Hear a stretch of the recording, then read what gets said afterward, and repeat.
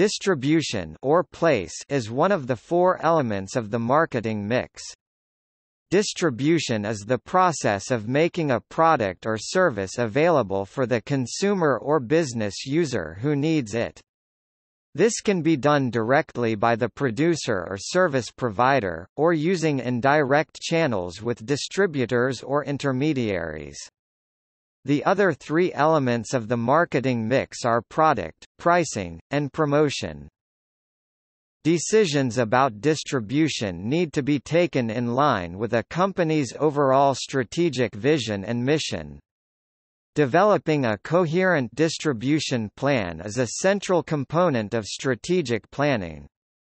At the strategic level, there are three broad approaches to distribution, namely mass, selective or exclusive distribution.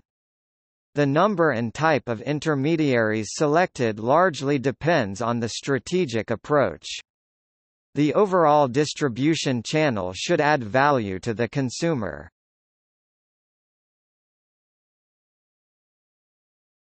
Topic: Definition.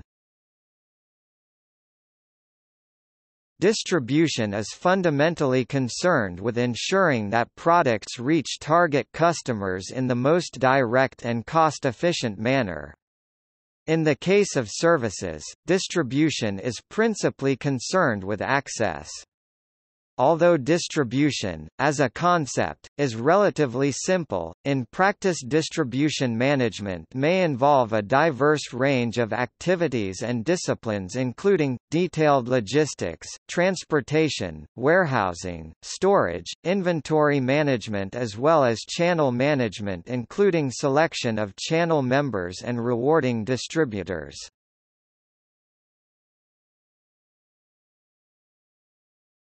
Topic: Distribution strategies. Prior to designing a distribution system, the planner needs to determine what the distribution channel is to achieve in broad terms. The overall approach to distributing products or services depends on a number of factors including the type of product, especially perishability, the market served, the geographic scope of operations and the firm's overall mission and vision. The process of setting out a broad statement of the aims and objectives of a distribution channel is a strategic-level decision. Strategically, there are three approaches to distribution. Mass distribution, also known as intensive distribution, when products are destined for a mass market, the marketer will seek out intermediaries that appeal to a broad market base. For example, snack foods and drinks are sold via a wide variety of outlets including supermarkets, convenience stores, vending machines, cafeterias and others. The choice of distribution outlet is skewed towards those that can deliver mass markets in a cost-efficient manner. Selective distribution, a manufacturer may choose to restrict the number of outlets handling a product. For example, a manufacturer of premium electrical goods may choose to deal with department stores and independent outlets that can provide added value service level required to support the product. Dr. Scholl orthopedic sandals, for example, only sell their product through pharmacies because this type of intermediary supports the desired therapeutic positioning of the product. Some of the prestige brands of cosmetics and skincare, such as Estée Lauder, Jurlique and Clinique, insist that sales staff are trained to use the product range. The manufacturer will only allow trained clinicians to sell their products. Exclusive distribution. In an exclusive distribution approach, a manufacturer chooses to deal with one intermediary or one type of intermediary. The advantage of an exclusive approach is that the manufacturer retains greater control over the distribution process. In exclusive arrangements, the distributor is expected to work closely with the manufacturer and add value to the product through service level, after-sales care or client support services. The most common type of exclusive arrangement and agreement between a supplier and a retailer granting the retailer exclusive rights within a specific geographic area to carry the supplier's product. Summary of strategic approaches to distribution. Topic: Push versus pull strategy. In consumer markets, another key strategic level decision is whether to use a push or pull strategy. In a push strategy, the marketer uses intensive advertising and incentives aimed at distributors, especially retailers and wholesalers, with the expectation that they will stock the product or brand, and that consumers will purchase it when they see it in stores. In contrast, in a pull strategy, the marketer promotes the product directly to consumers hoping that they will pressure retailers to stock the product or brand, thereby pulling it through the distribution channel. The choice of a push or pull strategy has important implications for advertising and promotion. In a push strategy, the promotional mix would consist of trade advertising and sales calls, while the advertising media would normally be weighted towards trade magazines, exhibitions and trade shows, while a pull strategy would make more extensive use consumer advertising and sales promotions, while the media mix would be weighted towards mass market media such as newspapers, magazines, television and radio.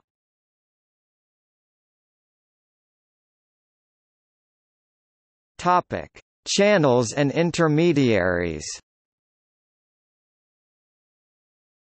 Distribution of products takes place by means of a marketing channel, also known as a distribution channel. A marketing channel is the people, organizations, and activities necessary to transfer the ownership of goods from the point of production to the point of consumption. It is the way products get to the end user, the consumer. This is mostly accomplished through merchant retailers or wholesalers or, in the international context, by importers. In certain specialist markets, agents or brokers may become involved in the marketing channel. Typical intermediaries involved in distribution include wholesaler, a merchant intermediary who sells chiefly to retailers, other merchants, or industrial, institutional, and commercial users mainly for resale or business use. Wholesalers typically sell in large quantities. Wholesalers, by definition, do not deal directly with the public. Retailer, a merchant intermediary who sells direct to the public. There are many different types of retail outlet, from hypermarts and supermarkets to small, independent stores. Agent, an intermediary who is authorized to act for a principal in order to facilitate exchange. Unlike merchant wholesalers and retailers, agents do not take title to goods, but simply put buyers and sellers together. Agents are typically paid via commissions by the principal. For example, travel agents are paid a commission of around 15% for each booking made with an airline or hotel operator. Jobber, a special type of wholesaler, typically one who operates on a small scale and sells only to retailers or institutions. For example, rack jobbers are small independent wholesalers who operate from a truck, supplying convenience stores with snack foods and drinks on a regular basis.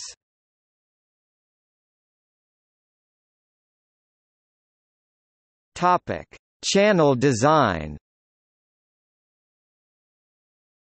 A firm can design any number of channels they require to reach customers efficiently and effectively. Channels can be distinguished by the number of intermediaries between producer and consumer.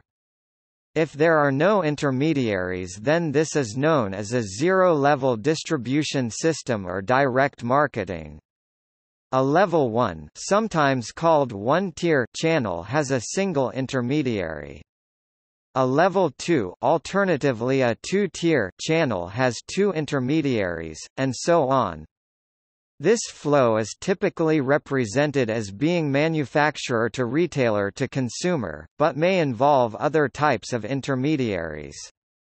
In practice, distribution systems for perishable goods tend to be shorter, direct or single intermediary, because of the need to reduce the time a product spends in transit or in storage.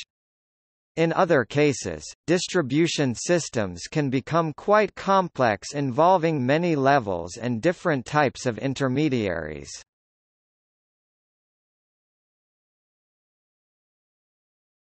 Topic: Channel mix.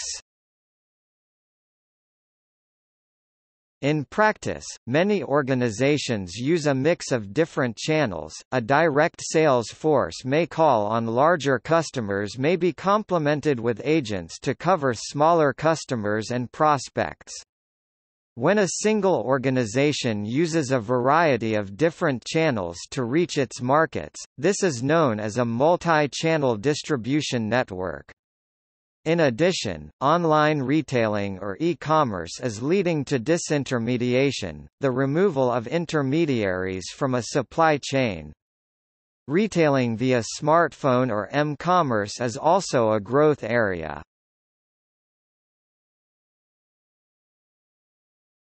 Topic: Managing channels. The firm's marketing department needs to design the most suitable channels for the firm's products, then select appropriate channel members or intermediaries. An organization may need to train staff of intermediaries and motivate the intermediary to sell the firm's products. The firm should monitor the channel's performance over time and modify the channel to enhance performance.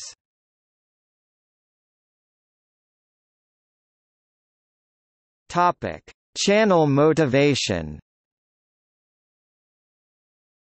To motivate intermediaries, the firm can use positive actions, such as offering higher margins to the intermediary, special deals, premiums and allowances for advertising or display.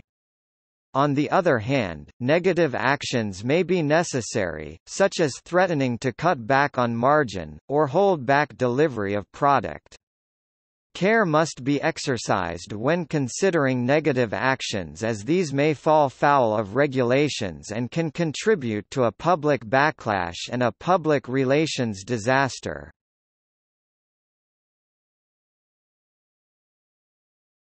Topic: Channel conflict.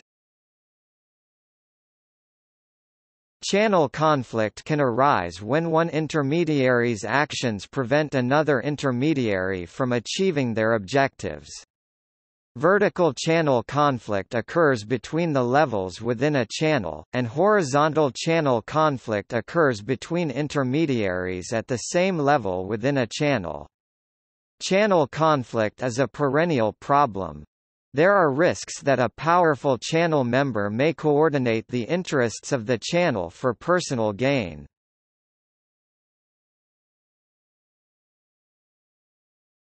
Topic: Trends in distribution.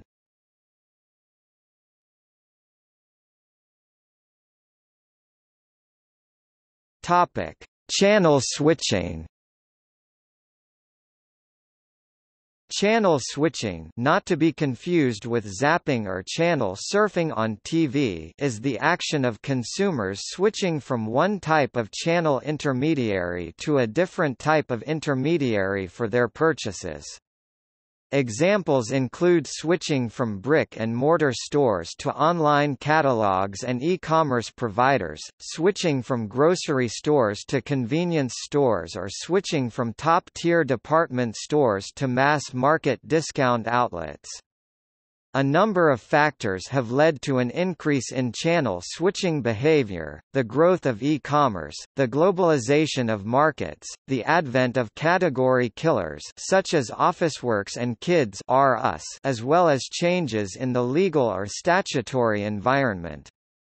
For instance, in Australia and New Zealand, following a relaxation of laws prohibiting supermarkets from selling therapeutic goods, consumers are gradually switching away from pharmacies and towards supermarkets for the purchase of minor analgesics, cough and cold preparations, and complementary medicines such as vitamins and herbal remedies. For the consumer, channel switching offers a more diverse shopping experience.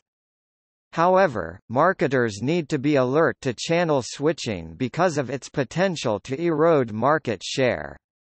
Evidence of channel switching can suggest that disruptive forces are at play, and that consumer behavior is undergoing fundamental changes. A consumer may be prompted to switch channels when the product or service can be found at cheaper prices, when superior models become available, when a wider range is offered, or simply because it is more convenient to shop through a different channel, e.g. online or one-stop shopping. As a hedge against market share losses due to switching behavior, some retailers engage in multi-channel retailing.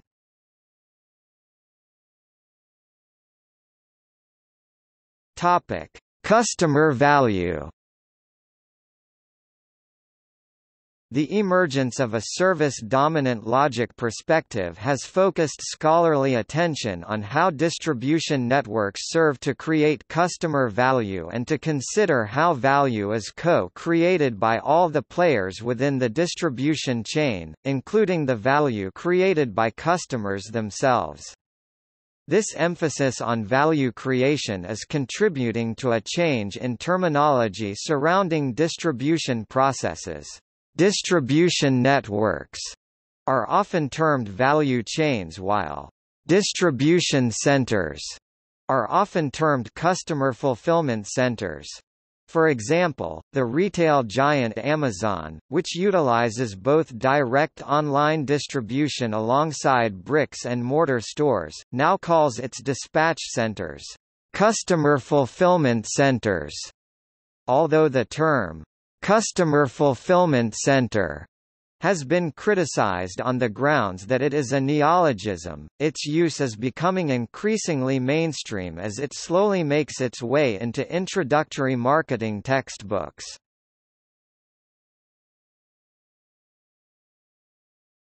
Topic: Disintermediation.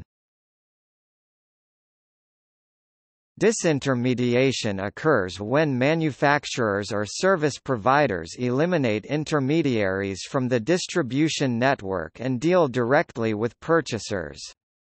Disintermediation is found in industries where radically new types of channel intermediaries displace traditional distributors. The widespread public acceptance of online shopping has been a major trigger for disintermediation in some industries.